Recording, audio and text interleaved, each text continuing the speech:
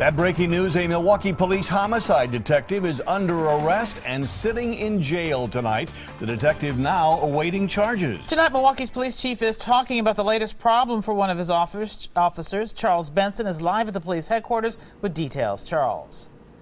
Chief Flynn tells me one of his homicide guys was arrested within the last 24 hours. Sources say involves battery and domestic violence allegations, but so far no charges have been filed.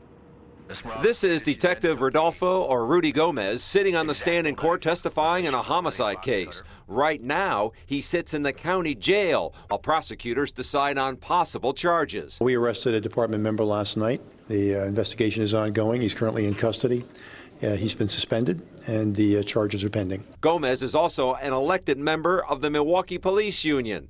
In April of 2011, Gomez was under investigation by his own department for allegedly getting in a fight at a Southside bar while off duty. The Gomez arrest Wednesday is just the latest in a series of setbacks for the Milwaukee Police Department. Several District 5 officers are under investigation for illegal strip searches, and Chief Flynn has recently fired a number of officers for bad behavior. How difficult is this for your department given what's happened here in the last few weeks? We hold ourselves to high standards. I think the public expects us to. And when we find one of our department members in violation of our code of conduct, we're going to take appropriate action, and we're not going to flinch. Now, the police union had no comment. The district attorney's office will be reviewing this case. On your side, live in downtown Milwaukee, Charles Benson, today's TMJ4. Okay, Charles, thank you very much.